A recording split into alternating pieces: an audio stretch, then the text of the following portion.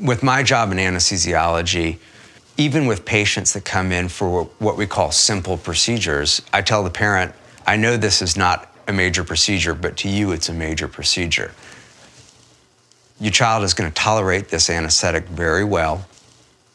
The risks of side effects are rare, but that's why I'm here. That's why I do my job.